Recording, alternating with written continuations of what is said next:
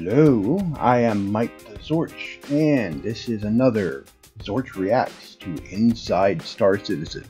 And this episode is Year in Review, all 2021. So this is their episode where they are covering everything that's happened in Star Citizen over the past year, and there have been a lot of changes to the game. So don't let anybody tell you that this game is a scam, that it's not being worked on. It is. It's gotten a lot of updates over the years, and over this year particularly, it's gotten some pretty big updates, some very important ones. So, as I haven't watched this yet, I have not seen it yet, so let's get into it.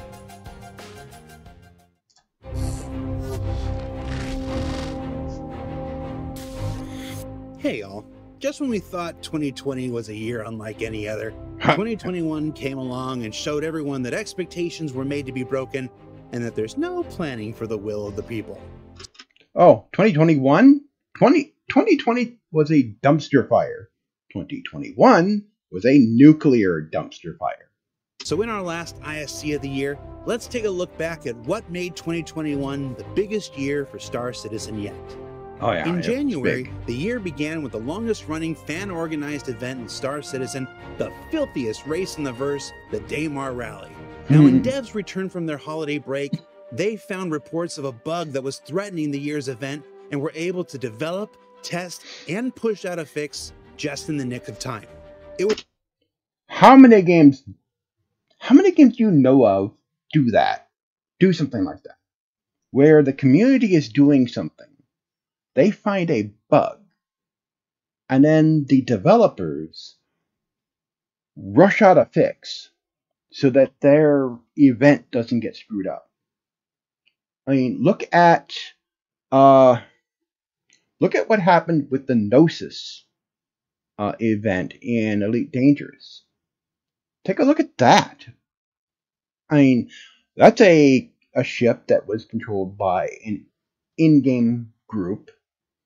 And the ship, because of the way the game works, the developers had to move the ship. Well, the players selected a location where they wanted to go. Well, the developers have to approve the location. Well, they approved it. But it was to a location that was surrounded by a bunch of systems that you couldn't normally get to because they were permit locked. They were way out somewhere in the galaxy. There's a lot of systems you can't get into deep out in the galaxy that are permit locked for some reason, because I guess they're being reserved for future stuff. And, well, you know, you may have heard the story when I talked about it before. They moved the ship, all right. They moved it to a place where the ship, with all players that are just their ships equipped for travel or for deep space exploration, not for combat, got in the middle of a big fight with a bunch of Thargoids and trolls. And it was a shit show. Here, CIG is actually working with the community for their community-run events. You don't see Frontier Development doing this.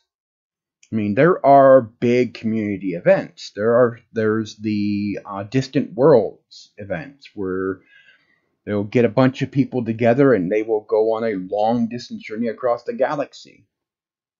But you never see Frontier Developments getting involved. Unless they have to for some reason. Like, if they have to for PR reasons or whatever. I've never known them to get involved in Distant Worlds. Never know them to really do anything. But CIG, they will get involved and they'll help. Let's continue. It was a start to the year that reminded us all how Star Citizen only exists because of backers and developers working together in support of each other's shared dreams of a first-person universe unlike any other. January also saw the return of the Combat Summit, a gathering that would set the stage for what would become the most substantial series of updates and improvements to Star Citizen's flight experience yet, leading to the power management and capacitor changes, missile guidance and control rework, operator mode improvements, and more that would come throughout the rest of the year. One of the things they did was they have missile operator mode now, where before a co-pilot really didn't have that much to do. They could just sit and control the MFDs or maybe a turret, a remote turret or something. Well, now the co-pilot can control the missiles. They can go into missile operator mode and they can target a craft. And it's supposed to be able to target ships that are ships independently of where the pilot is pointing the ship. I haven't tried that yet. And some turrets are equipped for it on certain ships. So you can actually target a ship that is not directly in front of the vessel you're in and then launch missiles. Haven't tried that yet. We don't have many ships with missiles. At least me and Tygra don't. The Kyrek doesn't carry missiles, but we do have a few other ships that do, and we'll have to test that. January 2021 also said a temporary goodbye to Delamar, the outlaw planetoid that had been sleeping on Stanton's couch since late 2017, when it was removed in PGU to make way for the new planetary tenants arriving soon. Don't worry, we'll see you again soon, Delamar. February brought with it Alpha 3.12. Yeah, Delamar, that's a big deal, because that was one of the first voiced missions, the voiced NPC missions in there, and they had the best shop where you could get ships and stuff. Now that's been fixed. You can get just about every ship in game now through one of the ship stores that are ship dealerships that are in the different landing zones. You can get those now. 0.1 and the release of our first dynamic event, Xenothreat, where the Outlaw Group launched a campaign of violence throughout the Scanton system, and players came forward to combat the Scourge. It was a first-of-its-kind event that brought everyone in the persistent universe together in a common cause to, well, most everyone. Some of you just gotta do your own thing. And believe me, I respect that. But it was a chance for everyone else to fight with and against the fabled Idris, and the biggest step forward for capital ship combat in the persistent universe yet.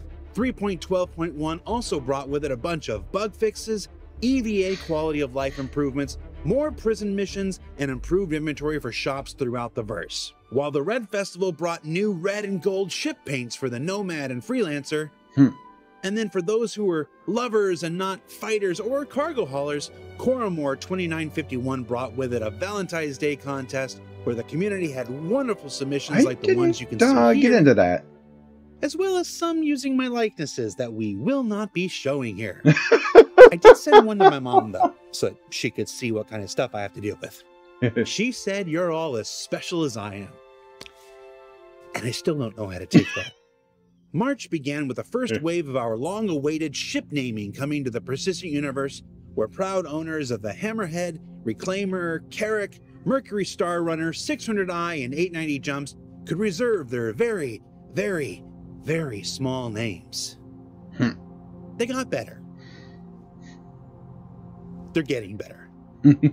March also brought with it a new Cyclone MT. Oh, that would be cool. And our first look at the persistent universe's reputation system, a turning point moment in the continuing development of the Star Citizen experience, adding consequence and reward to almost any action or decision you make, and allowing our developers to build a sense of true progression as more and more systems plug into it from that point on, as it went into testing with Evocati that month.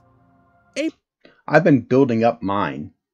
I've been building up my reputation. I've been able to get better missions, better delivery missions, and I'm going to start after I upgrade my, I've got an arrow. I think I'm going to upgrade the weapons on the arrow or the Avenger Titan. I know I would take that ballistic gun off and maybe put an attrition repeater on there. and be able to do bounty hunting missions, because those can earn a lot of money. April then kicked off with the visually impressive reveal of the long-rumored Origin 404, or as Paul Jones called it, a sausage dog with toilets. And we all know that when art director Paul Jones says it, you can take that to the carrot killer.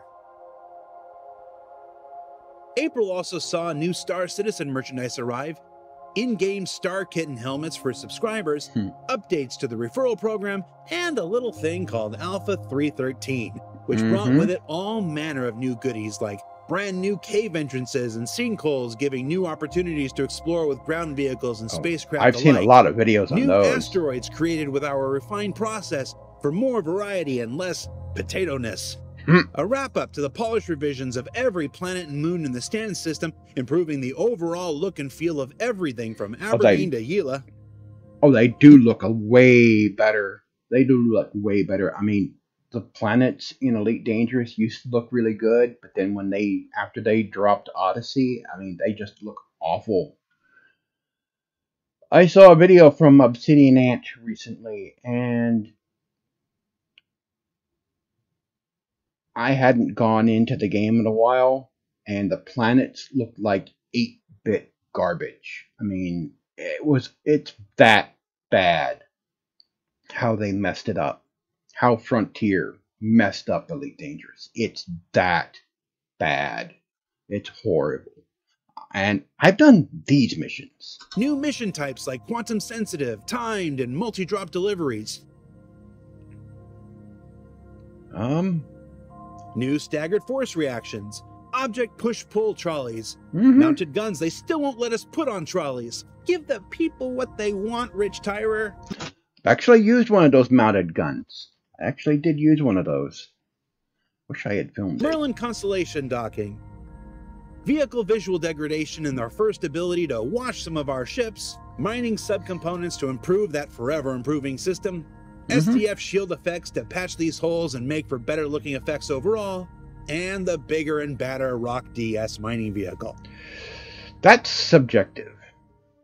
Now, not to be outdone, May came hard with Invictus Launch Week and Alpha 3.13.1, which brought players inside the battle-hardened Javelin-class destroyer for their first glimpse of life aboard an actual UEEN vessel.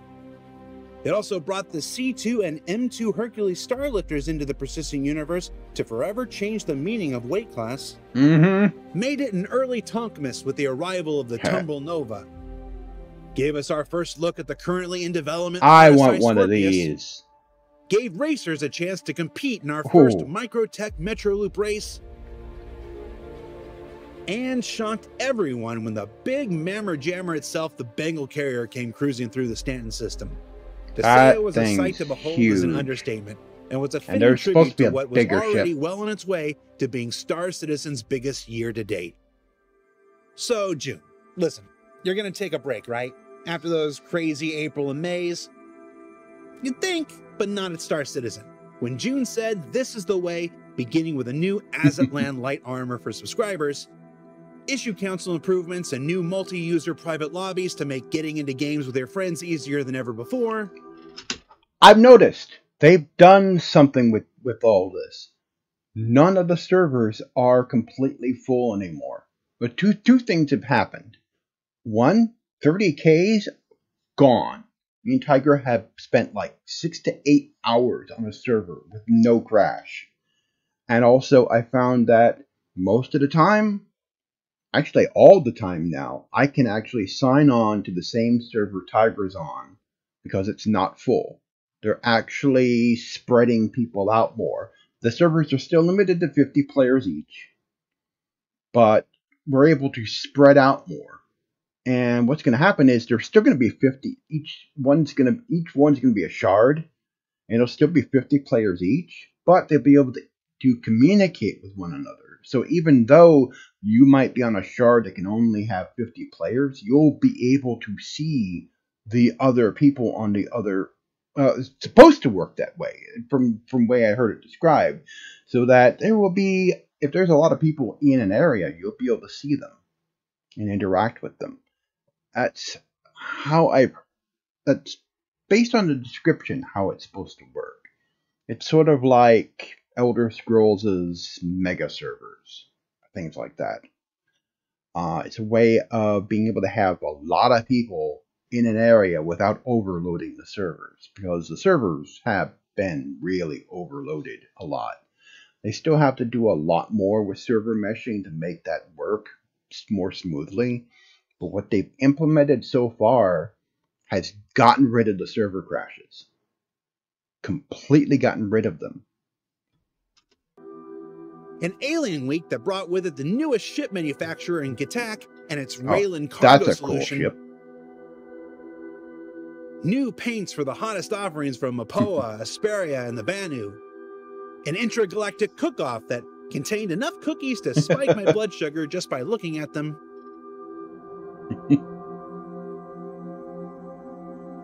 And this thing Jeremiah and I made on stream that Dave Haddock still won't acknowledge or talk about. Just wait until you see what we make for Luminalia tomorrow, Dave.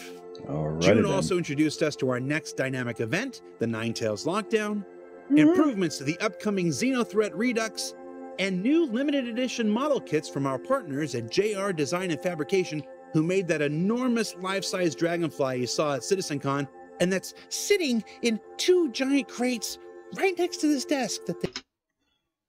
We still have to get some glue or I forget what they called it. 3D Printing Nerd had a video where he was with Neil Patrick Harris, and they were making a picture frame from 3D printed segments. And he had this stuff that he used to glue PLA together. Well, we 3D printed a Carrack. It's the original Carrack design from the concept, but we need to get that stuff to stick the 2 halves together. But we did print the Carrack from Star Citizen, and I'm going to see if there's other models to print the other ships. The Cutlass Black, which was designed by the same guy that designed the Razor Crest for The Mandalorian. So the Razor Crest has some of the DNA of Star Citizen in it. Anyway. They still won't let me open. We also learned that Ian Leland doesn't know what 7-layer dip was that month. I know we're only talking about the highlights, but that was a pretty big one. July was Public Test Universe month, as Alpha 314 and its edition of Star Citizen's next landing zone, Orizon, and the gas giant Crusader This was a big deal. Required an enormous amount of testing and quote-unquote banging on the pipes from backers and developers alike. Together, the 2 represented the next major milestone for our Planet Tech, content, environment, engine, graphics, VFX teams, and more. And along with it came many of those flight combat changes that began their journey back in January, a revitalization of the way radar, scanning, and ping worked throughout the universe, and new canvas slice HUD made possible by our continuing development of building blocks that provided an improved layout that maximized screen real estate while laying the groundwork for manufacturer-specific visual design still in development, like the Aegis and Drake ones you can see here. And after living most of July in PTU, Alpha 314 was joined by the constellation Taurus when it came to the live servers in August, along with our first version of volumetric clouds that would steadily improve over the remaining months of 2021. New merchandise like the Finley Stormwall plush that looks to give Pico a run for his cuddly money. Our first chance to meet several new faces at our newest development studio at Turbulent Montreal, and more. Turbulent is busy working on star systems. They are going to be building out the 100 or so star systems that are going to be in the game. So that's primarily what they are working on. Though they're working on some other stuff, that's their primary goal, is to get those star systems built for when the game launches. So that's what they're working on. So if you've been wondering, oh, this game only has 1 star system, well, these guys, they're the ones building the rest of them. Now inside the verse, if the new Ninetales Lockdown didn't threaten to make your day enough, Xenothreat returned with a bunch of lessons learned from their first encounter and improvements to the overall flow made with feedback from our players. Now, that said, Ninetales and Xenothreat weren't the most insidious forces to make their presence known in the month of August. Oh no, for August was the beginning of Ship Showdown and the end of all sane reason and accountability when the vile armies of Argo began their campaign of busting and ship brackets alike. No, we will not be showing any pictures or videos on this one. That was the community trolling CIG, making the Argo cargo. It's a little tiny ship, doesn't even have the ability to go do quantum travel. It's this little itty bitty little ship with a little bit of cargo space in the back and maybe 1 or 2 passenger seats. And they trolled CIG, making that the ship of the year. It's my show.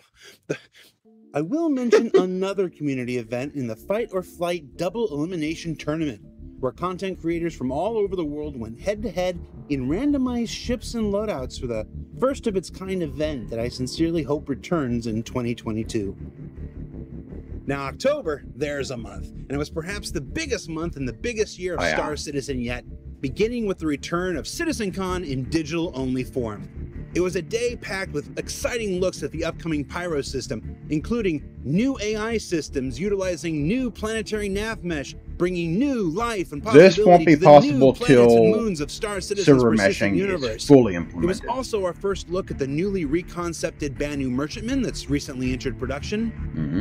The Anvil Liberator light carrier that may prove to be essential in barren systems without a gas station on every corner like Stanton. The official reveal of the long-debated 400i from Origin. New advancements in planet and cloud tech. An update on server meshing with graphics that nearly killed Vicky. And much, much more. It was also where we saw tremendous offerings from our community in the cosplay contest, and perhaps my favorite part of the entire day, community videos that showcase precisely what separates the Star Citizen community from every other gathering of fans in gaming.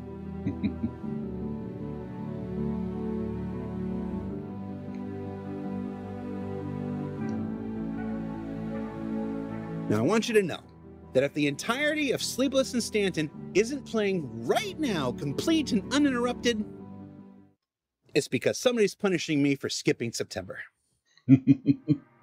Now, in addition to CitizenCon, the patch with the most widespread and healthy impact on life in the persistent universe since Alpha 3.0 dropped to PTU in October with Alpha 3.15.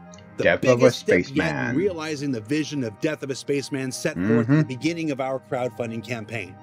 That began with the addition of downstates, allowing for and encouraging group participation so that players can better keep each other in the fight, dealing with new injury states like broken arms and legs that impair their ability to fly or otherwise traverse the universe, and administering treatment to players and NPCs alike through healing. And Tygra ran into a bug, which is being fixed in the next update, 3.16, which is coming before the end of the year, where you get thrown off of stairs when you run out of a hab too fast. And it killed him. And I was able to drag him onto my ship in hopes I would be able to use a medical pen on him. I didn't have a medical gun. He thought I had a medical gun. I didn't, and he died. Luckily, we were able to keep his body so he could get his stuff back. Because normally, when you die, if you can't get back to your body in time, you lose your shit. Now, this was coupled with the death of global inventory and the new tiered implementation of a local I like this new inventory system when it works. Inventory revamp. Now, from this point forward, the planning, considerations, and ultimately choices players would make would be more important and impactful to their gameplay experience than ever before. Along with additional systems like loot generation, giving players more reward for their increased risk in the field, new infiltrate and defend missions, bombing mechanics alongside the new A2 Hercules Starlifter. Oh yeah.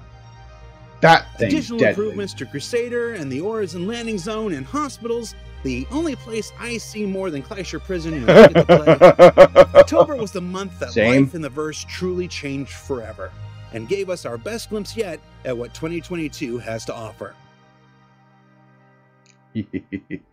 Now, as Alpha 315 moved from PTU to live servers in November, it was followed soon after by Alpha 315-1, which brought with it a return to the Intergalactic Aerospace Expo, the biggest showcase of spacecraft and vehicles in the Star Citizen universe.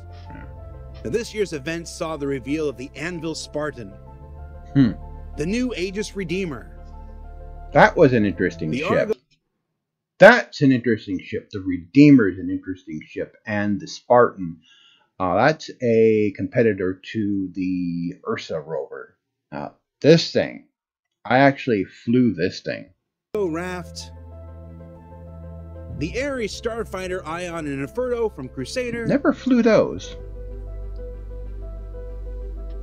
The Misk Odyssey. We actually and the Jax bought one. Midlife Crisis. I don't know, Jimmy. Maybe this gig is passing me by. I mean, clearly I'm out of ideas. I'm rehashing old material without even realizing it. It was an exciting event as it is every year, and one whose effects I think we'll be feeling this time next year. I'm just saying. By the way, those videos that they do, all in engine. So they're not pre-rendered with 3ds Max. They're actually doing it with the Star Citizen engine with those. Jax is going to come back from Pyro with who knows what.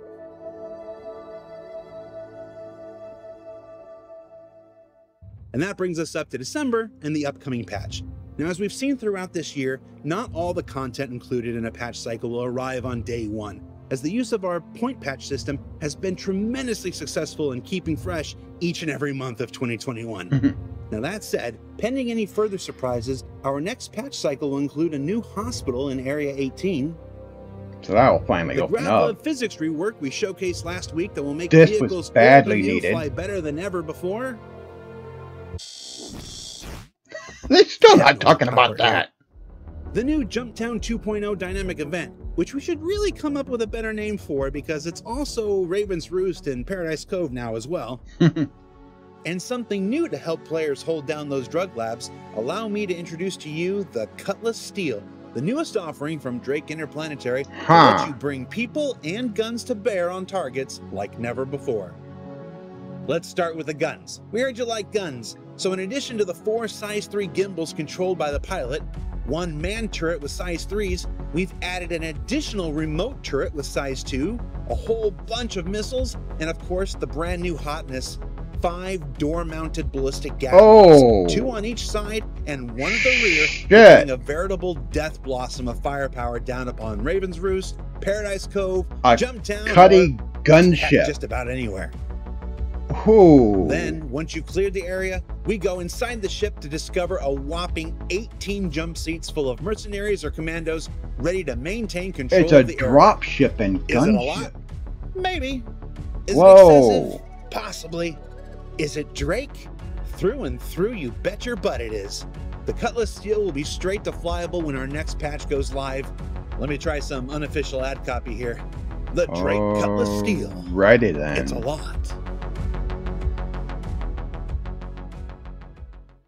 All in all, it's pretty easy to look at 2021 and be incredibly proud of what we've accomplished together. We know it's not always an easy path, and that the road bumps and detours along the way can sometimes make for a frustrating experience. Yeah, but for those of you who have watched this year's over 100 videos on YouTube or Twitch, or read the 250 plus comm links on the robertspaceindustries.com website, or engaged with the thousands of dev posts across Spectrum, Reddit, or social media, we hope this all gives you a sense of just how much this project means to us, how much your involvement sustains us, and how much we very often share the same feelings in both our victories and our setbacks. Look how different they are from Frontier Development. Look how different they are. Frontier Development doesn't communicate at all. And right now, they're in the middle of banning people who even mention Star Citizen, or even talk about, or even mention any problems with the game. They're in the middle of acting like a bunch of little kids. I'm going to come out and say it. They've been infiltrated by SJWs. And if you don't like that, Well, fuck you. They say that video game development has always been a collaborative process. But perhaps if we've learned anything this year, it's that none may be more so than Star Citizen. And we're thrilled to have shared our 2021 with you. For Inside Star Citizen, and on behalf of Cloud Imperium Games, I'm Jared Huckabee. Come on and hang out with Jeremiah and I one more time before the holidays on Twitch tomorrow. And we'll see you right back here in the new year. Take care. Cool. This game is making progress. They are making progress on this game. And I can't wait to see what they're going to do next year. And just made some tremendous changes. So that was the recap of everything that happened with Star Citizen in 2021. And it's been a long road. A lot of stuff has happened. And the game has made some significant improvements. So, I don't know if this is going to be their last one of the year. It might not be. But we'll see next week what happens. I think they're going to take a break for Christmas. So, for Christmas and New Year. So this might be the last Inside Star Citizen of the year. But we'll see. Anyway, this has been Mike TheZorch Reacts to Inside Star Citizen. Thank you for watching. Don't forget to subscribe and hit that bell icon so that you'll be notified of any new videos. And also don't forget to check out the Gamers Bay community. You'll find the link to that in the description below. And I'll see you in the next video.